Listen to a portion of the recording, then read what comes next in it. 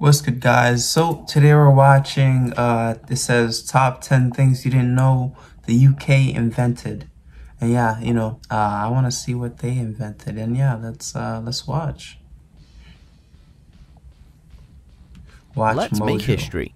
Welcome to Watch Mojo UK, and today we'll be counting down our picks for the top 10 things you didn't know were invented in Britain.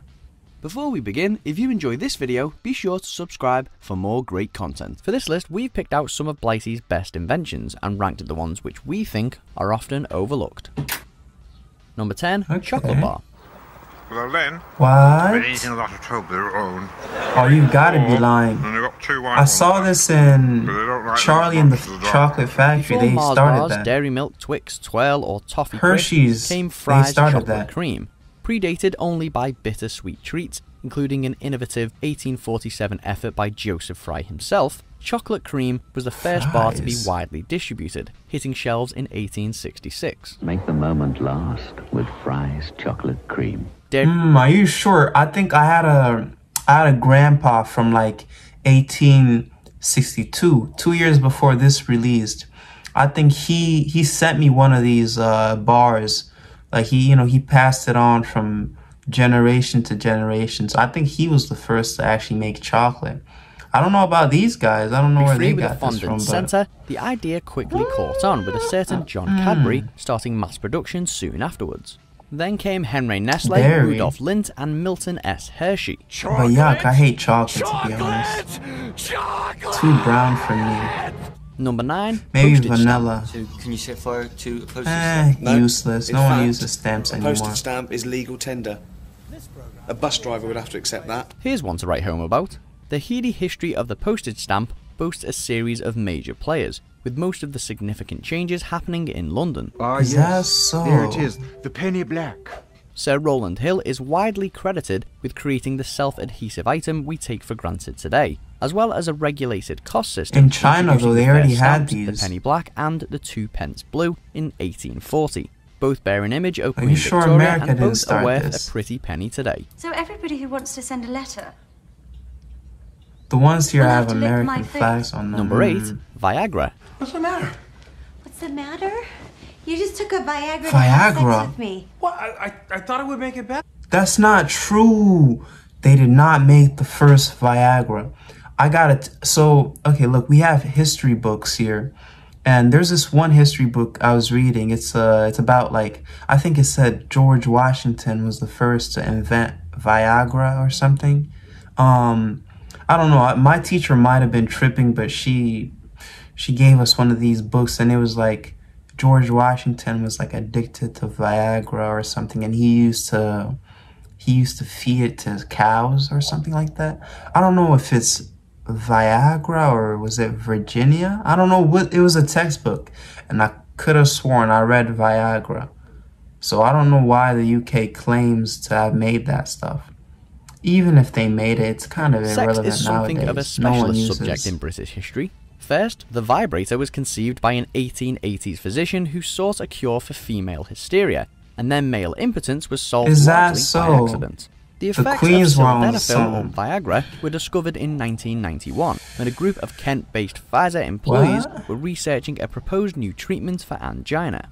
But rather than righting the heart, the product precipitated other noticeable changes. The findings were quickly turned into a pill, sparing bedroom blushes worldwide. You can't.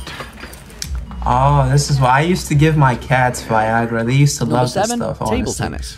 I gotta tell you, the UK's responsible it's not bad for them either. either. Had a major hand in the development of countless sports. Badminton, that was us. It started in China, obviously, though, to be rugby, honest. Football, snooker, and bowls, all at least partly British. Squash was invented at Harrow, netball at Hampstead College, and modern golf is Scottish. But we've singled out table tennis. For the first time, a father and son are playing each other in the World Table Tennis Final, and neither of them are Chinese. An Olympic sport since 1988, it began in Victorian England as a popular parlour game. Using improvised nets and paddles, players played over a dining table, often serving golf balls to their opponent. Somebody said world peace was in our hands, but all I did It's always in China, honestly. Number 6, flushing toilet. While there is evidence that early civilizations used water to sanitize toilets, it wasn't until Tudor England that a recognizable flush system emerged. Oh God, I beg you, please. If you make this water go down, I will sit at your feet and I don't know about flushing toilets. I thought the U.S. started that installing first. a basic model for Elizabeth in like 2013 at Richmond Palace. 14. But it was almost 200 years before this throne became a household convenience. How about a courtesy flush over there? South Yorkshire's Thomas Crapper perfected the U-bend in 1880. At the Great Exhibition in 1851, purpose-built WCs were all the rage. Number 5, guillotine. Though best known for cutting they through definitely French made history, these. this deadly device was actually a British idea. Beheading was a popular way I of wonder how executing quick- criminals in the Middle Ages, but all that wielding of swords... Wait, how quick would you die if you had to do this? Because I feel like you, once the head separates, I've seen clips where like it's still moving, the person is still looking in shock, they're like, whoa, my head just got cut off, whoa. So their brain is kind of like still there, but like they can see their body being cut off. While the guillotine was named after a French doctor, early versions are recorded as far That's back kinda cool as the though, honestly. 1200s in northern England and Scotland. The Halifax gibbet featured a crude axe head on a wooden board, while legend says the Scottish maiden was used to behead an earl who helped install it. Number 4, jet engine. Historically, war forces ideas. I feel the need. I don't think the UK made jets. First, the military tank was devised by the Brits for World War I. It was supposedly Russia. Inspired by a H.G. Wells story. Then came pioneering advances in the skies. The first patent for the jet engine was filed by Sir Frank Whittle in 1930, but Whittle's revolutionary ideas weren't realised until midway through the Second World War, by which time a German designer had already adapted his plans. Furthermore, Whittle's ideas were also shared with America, meaning Britain missed its head start for their commercial applications too. To gain control, you gotta lose control, right? Oh, so America started Number this. 3, I knew IVF. America was great. Introduced in the Pregnancy. 70s, in vitro fertilization flipped some of our most fundamental ideas about human biology. How many times have you tried now? 3? 9. The last 2 were in vitro. Developed for the most part by Patrick Steptoe and Robert G. Edwards, it proved that a successful How's pregnancy that could useful? be initiated outside of the human body. Louise Brown was the world's first so-called test tube baby, conceived in a petri dish and born in Oldham. Well, given your situation, the options with the greatest chances for success would be surrogacy or insemination using a sperm donor. The birth raised... Honestly, bro, I feel like I like to be born, like, it's kind of like babies who are made inside the stomach and like stayed there, stayed in the stomach. I feel like that's kind of cool. Like, it's better to be inside the stomach than outside in some machine. I feel like being inside the stomach is cooler. You know, like you can flex on the other babies. Like, oh, you weren't even born. You were I'd say like it was, you had a release date almost, cause like you got born the second you got born like 2 months at 2 months old, and then you're just getting released now. But I was in the stomach all those 9 months, bro. I was having fun. I was chilling, you know, I was watching movies, all that cool stuff while you were outside. I don't know, I don't really like, yeah, I wouldn't like to be born outside the womb. I'd like to be born inside. Yeah, being raised outside seems lame. But the procedure has become an increasingly available option, with more than 250,000 yeah, if my mom would have put me in like... born in the UK. What does that mean? It means that my that guys sucks. will get off their bark loungers and you have a uterus If that my is prepared mom, to kill like- the ones that do. Number 2, digital audio player. Otherwise... I don't doubt the digital player thing, but if my mom were to like take me out the stomach at like 1 to 2 months old and have me raised on the side, like I would not like her. Like, what are you doing taking me out of your stomach? It's not time yet. Like, it's not 9 months yet. Why am I gonna grow outside? You know, like, the containers are lame. You know, kids being born is like, that's cool. Like, I don't really remember being born, but like, I know that's cool. That's definitely cool.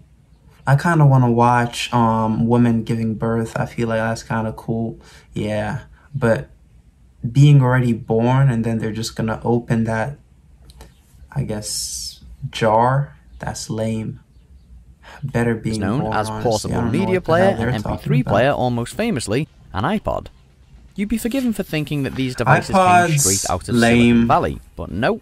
The gadgets were first thought up by Kane Kramer, a London-based serial inventor who designed the IXI in 1979. She's making playlists. She likes to listen to MP3s when she hunts. Similar in size to a cigarette packet, with a small screen and 4 navigation buttons, the blueprints are uncanny. But Kramer's patent expired a decade later, leaving others free to act on his ideas, and that they did. Number 1, motion pictures. That's why iPhones are the best. We finish with Britain's mass of media breakthroughs. Thomas Wedgwood, son of the pottery pioneer, experimented with early attempts at photography, while the Scotsman, John Logie Baird, was the first to demonstrate TV. But Edward Muybridge takes what about Marvel? spot, thanks to his modestly named 1870s study, A Horse in Motion. Aimed to determine how a horse gallops, it featured a series of silhouettes. Ooh. Wait, motion pictures was before Marvel? That's kind of not fair. I feel like someone's cheating over here. Like, I remember seeing this, they had this little book where it was like a flip book showing motion and all that. That was before Marvel, huh? I mean, Marvel's better anyways. Through another of Edward's inventions, a zoopraxiscope. That was an early film projector, and the study was a precursor for motion pictures and That's kind of cool though. Props to Britain if they really made Check this out stuff. these other I don't really agree with most of them. I'd say Viagra would be my #1 invention. If the UK really made Viagra, then you guys, that's kind of cool. I don't really use it anymore. Like, I just give it to my cats and all that stuff. But yeah, aside from that, maybe motion pictures would be #2. Let's see. Candy would be #3. I mean, chocolate. But Viagra definitely takes #1 for me. I didn't even know the UK made that. But hey, I guess we'll never know. We'll never know. But yeah, have a nice day.